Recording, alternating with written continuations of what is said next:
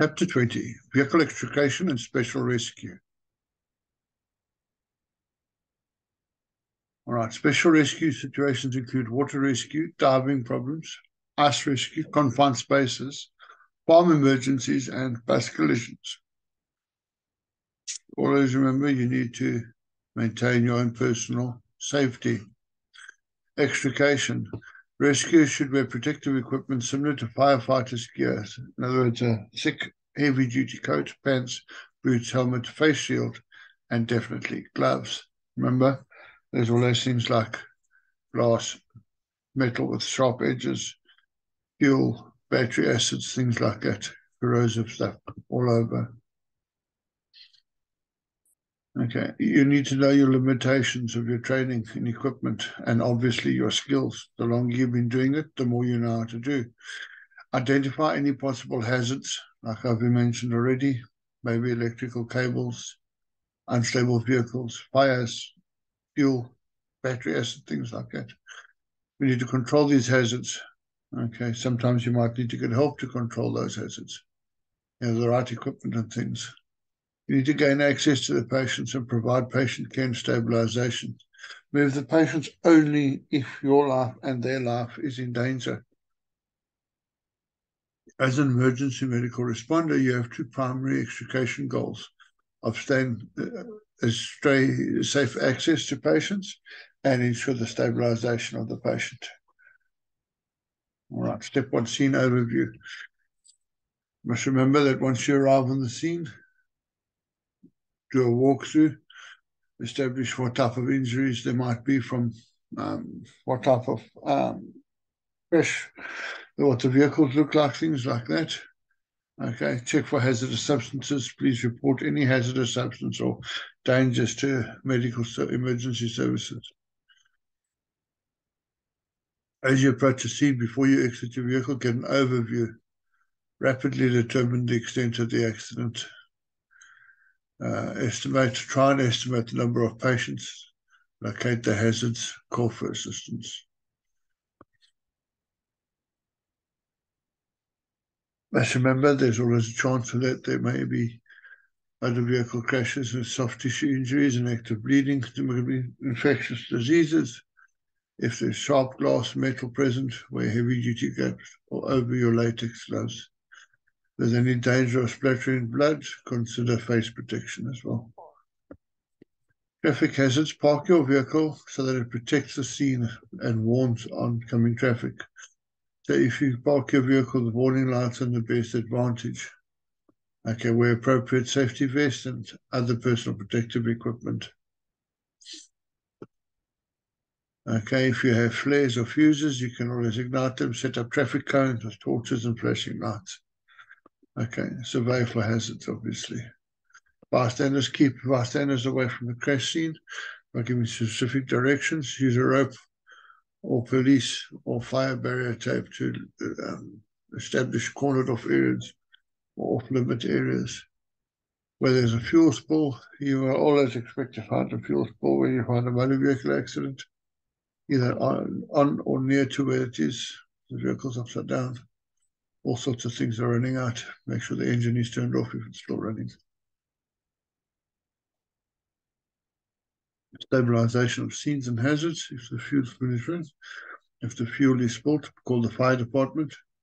If patients are in the motor vehicle with fuel spill and fire department is not arrived, consider covering the fuel with dirt. Okay. Motor vehicle, obviously I just said turn off the ignition. Do not attempt to disconnect battery wires unless you've been trained to do so. Because remember, nowadays we have electric vehicles as well. So they have multiple high voltage batteries. You've got to keep that in mind. Short circuits and other hazards like fuel and things like that. Electricity wires may be down due to high winds or ice or hitting a utility pole. Okay, locate the wires but avoid contact with them. Mark them if you need be. Paint a picture in your mind where they should be. The vehicle is down the wire across it. Passengers are trapped inside. Instruct them to stay inside the car. Call the utility company and the fire company department for assistance.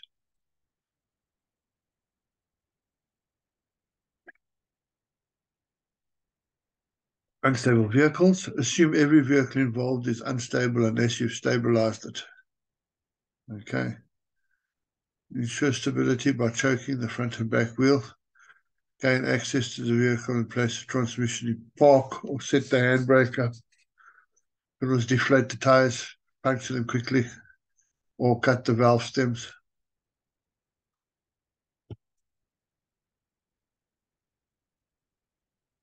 The vehicle on its side or upside down, do not climb on the vehicle. Break the rear window of the glass and enter through the back of the vehicle. The primary hazard on the upside down vehicle is spilled fuel. Okay, vehicle fires. Impact fires occur when the gas tank ruptures during a crash.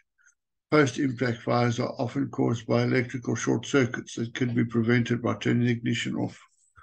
And I said that earlier, avoiding the hazards. Emergency action. Fire vehicles use a dry chemical fire extinguisher. So one of the blue label. Okay, use the fire extinguisher to keep the flames out of the passenger compartment.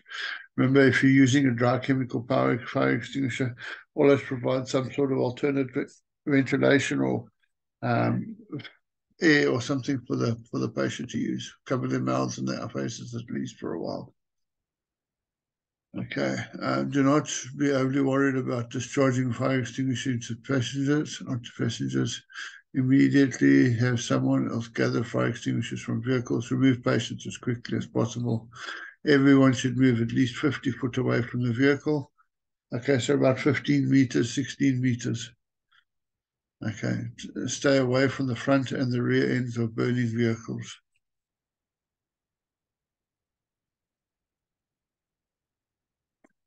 Access to the doors. First of all, try all doors. Ensure that the locking mechanism is released. Try outside, inside handles at the same time. Do not try to break and enter through a windshield because it is made of plastic laminated glass.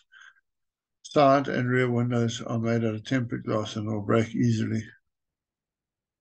Okay, access to windows. Carry a spring-loaded center punch or life support kit. If you must break a window, try and break the one furthest away from the patient. Access to windows. When you gain access to a cash vehicle, be alert for undeployed airbags. You cannot gain access to a vehicle, stabilize it, and protect the scene until proper help arrives. Okay. Conduct your primary assessment, obviously HHHCAB, circulation, airway, breathing. Okay. If there's any sort of hemorrhage, massive arterial bleeds, things like that, always control bleeding first.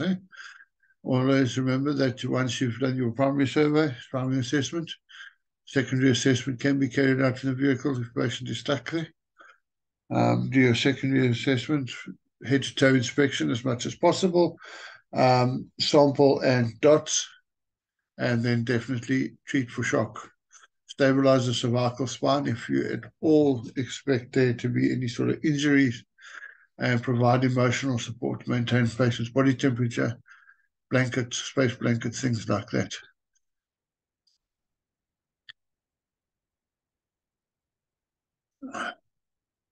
Emergency care. All right. Leave patients in the vehicle unless the vehicle is on fire and the patients are otherwise in immediate danger. Okay. Always for airway management, airway breathing, circulation, ABCs.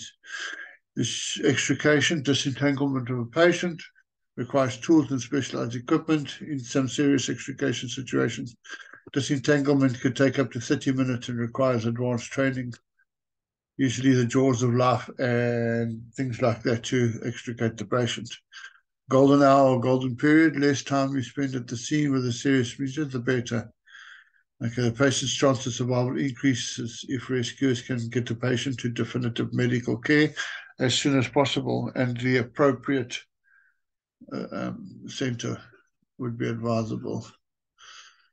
Okay, as disentanglement proceeds, dressings, bandages, and splints are applied, and the patient's head and spine are stabilized. An access route used to care for the patient may not be adequate for as an extrication route. Extrication route must be large enough to permit safe removal of the packaged patient.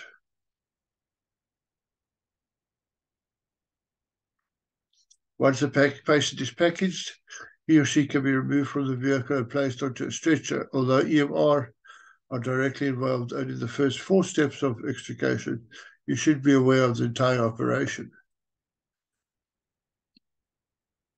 Sometimes we might need to call for additional resources and extrication help. Specify numbers and types of vehicles involved. Do not stand idly while waiting for help. Identify and contain hazards. Park your vehicle appropriately. Clear the working area around the cash site and use your head. Obviously, care for your patients as well. Most importantly, try opening the doors rather than breaking windows. Once you gain access to patients, assess and monitor their conditions.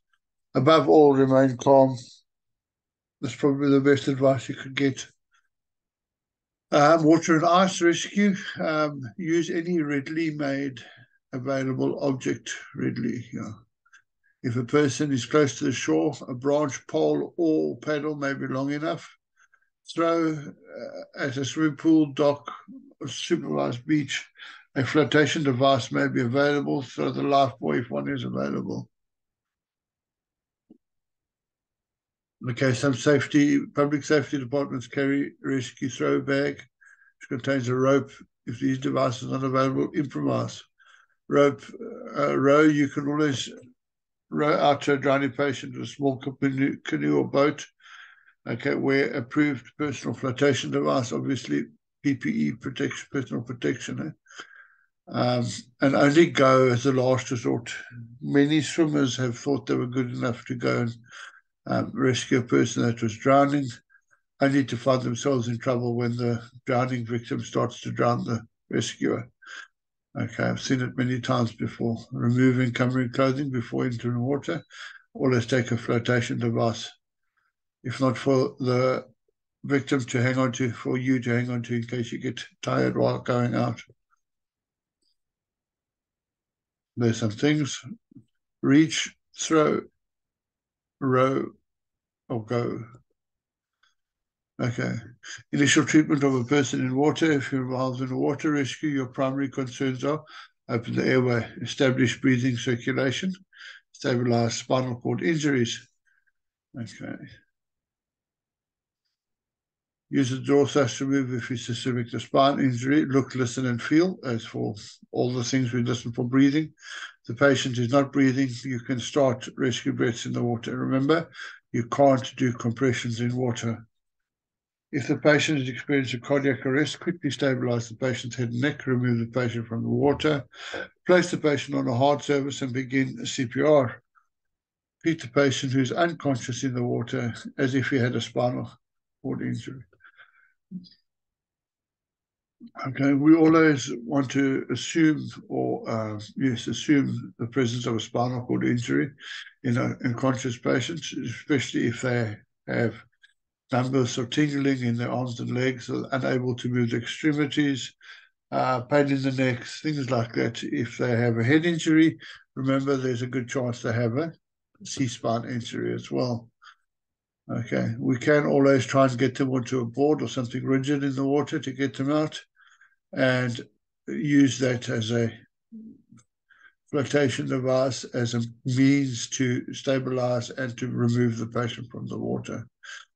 Okay, recreational divers use self-contained underwater breathing apparatus or scuba gears, an air tank, a regulator, mouthpiece, and a face mask. All right, diving incidents can cause trauma, near drowning, and specialized injuries. Specialized injuries associated with diving include air embolisms and decompression sickness, the bends. Both are caused when air bubbles released in the body as a result of pressure changes while diving. Okay. Always remember to maintain the ABCs, normal body temperature, administer oxygen, high flow rate. If you are trained to do so, 10 to 15 liters per minute in a non-rebreather mask. Some physicians recommend placing the patient on him or her left side with the head slightly lowered.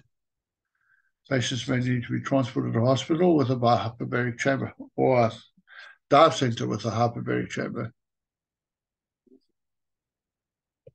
Ice rescues. No ice is truly safe. You don't know what's going on there. You don't have a clue as to how thick it is and can it hold your weight or why the person fell in the first place. Visually mark the place where the patient was last seen. Basic rules of ice rescue are the same as water rescue: reach, throw, row, or go. Reach the victim by using anything that will extend to your natural reach. So a flotation device, a rope, maybe something like that. Okay. Reach, throw, row, and go.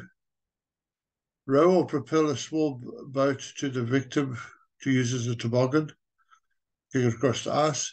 If you must go, secure yourself to the shore with a rope around your waist, lie on your stomach and proceed across the ice. Always remember, try and spread your weight out as far as possible. A motor vehicle on ice presents a risky situation. Instruct the occupants to avoid unnecessary movement. If the vehicle has not gone through the ice, instruct the occupants to open the doors. The doors cannot open, instruct the occupants to roll the windows down. Most persons on the ice and in the water and rescuers are at risk for hypothermia. Remember to keep all rescuers as warm as possible. Rescue persons should be stripped of wet clothing, dried and warmed. If the patient has no pulse, begin CPR and continue until the patient has been transported to hospital and warmed. All right, confined spaces. Confined spaces are always an issue. It's difficult to work in things below ground, manholes, utility vault, storage tanks, old mines, cisterns, wells, things like that. Okay, above ground level or ground level, industrial tanks, farm silage, storage silos, things like that. Elevated confined spaces, water towers, storage tanks. Okay, rescue situations involving confined spaces have two deadly hazards. Confined space may have insufficient oxygen to support life, or poisonous gases may be present. There's also a danger of collapse, and if you're working in a grain silo, there's also a danger of explosions. That dust from a grain silo is highly explosive material. Call for additional assistance. Do not enter the space until help arrives. Okay, there we go.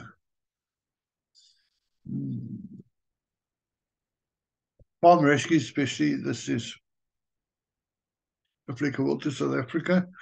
They pose many challenges. Supporting of an emergency may be delayed if a farm works alone. There may be a lengthy response time. Okay, it may be hard to pinpoint the exact location of the emergency. Poor or non-existent roads, muddy soil may require you to leave your vehicle behind and go on foot. All right, make sure you take everything you need with you.